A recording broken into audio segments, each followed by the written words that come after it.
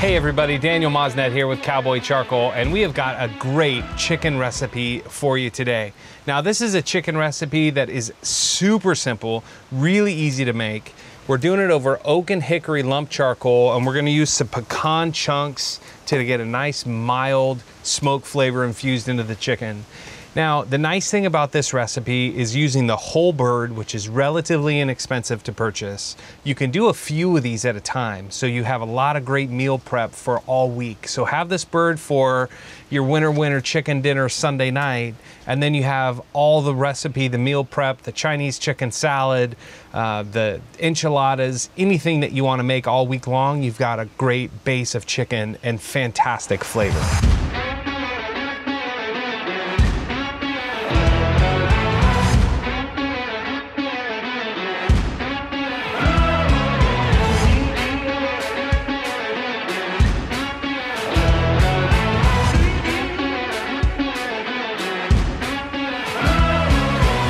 So here are a few steps. First, we want to prepare a dual zone fire. Like we've been talking about a lot, we like the dual zone fire because it allows you to get some great heat, but not burn everything, so you're not right over any direct coals or any direct fire. So I've got some indirect heat going right now. I've got a zone here, which is pretty hot, and I've got a cooler zone here off to the side. I'm gonna add a couple pecan chunks right to the fire. I'm gonna add a couple more. Added about 4 pecan chunks to the oak and hickory lump charcoal. So what I want to do is I want to wait till this really starts smoking. Once the blue smoke starts to roll, then I'm going to put the chicken on.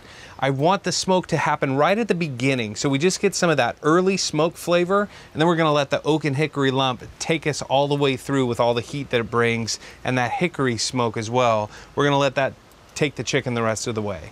This chicken's gonna cook for about an hour and a half, maybe or so, at about 350 degrees. You can cook it lower and slower if you want.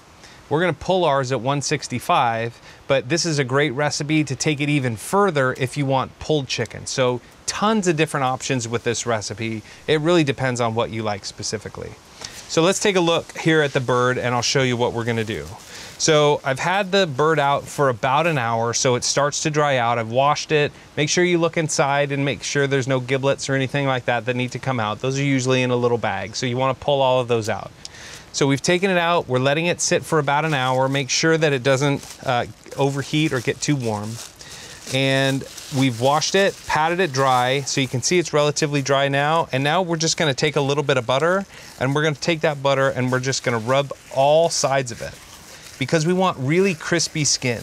So if you add butter to your recipe, it's really gonna help the skin crisp, as well as taking it out for an hour. Taking it out for an hour is also gonna help you get that nice crispy skin all over the bird. So once you have the entire bird rubbed with butter, we're gonna take a little more butter and we're gonna stick our fingers underneath on the breast side, and we're just gonna make a little cavity, and we're just gonna start to kind of push our finger right between the skin and the meat of the bird. You're gonna take a little bit more butter and you're gonna put it right into that pocket, and you're gonna try to rub as much of the butter in between there as you can. And what that's gonna do, it's gonna help to keep your chicken nice and moist inside, and it's also gonna help to crisp the chicken skin from the other side. And as the butter starts to melt, it's gonna get to all other pockets. You can push your finger down into the leg and put some of that butter down into the leg as well. We've used this is about 2 tablespoons of butter. So once you feel like you've got enough butter added there, you're done. Now, for this recipe here, we're gonna add, I like to add 2 different types of spice. We're gonna add a basic chicken rub, which is our Jack Daniel's chicken rub. We're just gonna sprinkle that all the way across the top. Make sure you get a nice even coat all the way down on the legs. And then we're gonna need to flip it over on the wings. Make sure you get it all around. And then I like a little bit of rotisserie chicken. Again, use any type of seasoning that you like. You can use a little garlic salt. You can use a little rosemary salt. You can use just a little garlic powder. You wanna make sure you get some into the cavity as well. The more flavor you put on the chicken, the more flavor you're gonna taste, because we wanna make sure that we season both sides. Make sure your base is covered all the way through. Just kind of rub it in there if you need to. And then a little bit more, oops, of the rotisserie chicken there as well. And you get to make sure you get a little bit inside the cavity also. You can stuff this inside if you want. You can put an onion in there. You can put a carrot in there just to add a little bit more flavor. But really, that's about it. That's all there is to this. Let's check on our pecan chunks and see how they're settling down. We want to make you see there's a good bit of fire going in there, so we may need to close our lid just a little bit and get our temperature right. So that's all we're going to do with the chicken. If you feel like it, you can truss your chicken, but we're just going to put it on the grill just like that. Okay, so now that we've got our oak and hickory lump going and we've got our pecan chunks, they're fully engaged, they're lit, they're on fire right now. They'll keep burning just like this if we let them, but we're gonna close the top and let this fire kind of settle down a little bit so we get more of that smoke. And then we'll just close the top. We'll give it maybe a minute or so. We'll let all of that fire die out. I'm gonna close the bottom so we have no air flowing through the bottom, and we'll just let this come up to a nice smoky temperature. We're looking for about 350 degrees. Look on my gauge here and we're at about 345, so we're looking perfect. All right, we'll see our fire pick up a little bit every time we open the lid. We're gonna put our breast side down because that's the thickest part of the meat, so that's gonna take the longest to cook and get to 165, so we want that a little bit closer to the heat. So it turns 165 in about 90 minutes or so. We'll close this, we'll let it smoke for a little while, and we'll come back in about an hour and a half and check it.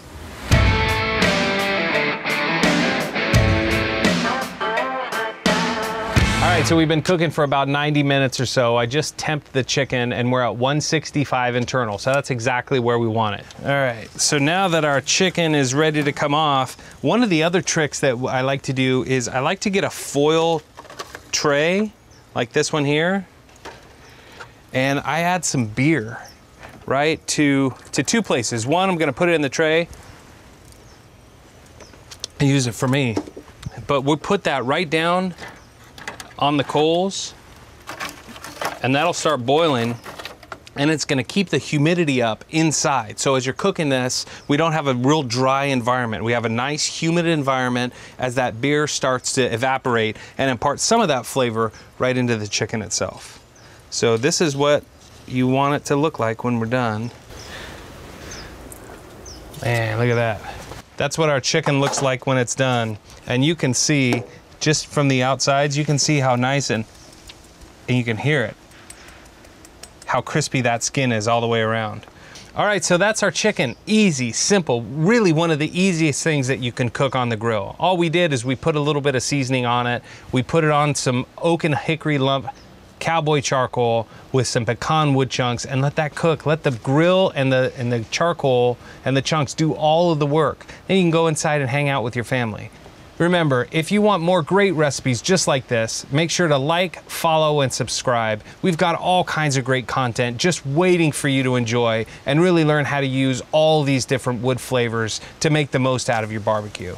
I'm Daniel Mosnet with Cowboy Charcoal. Thanks for joining us this week. Until next week, keep cooking with Cowboy.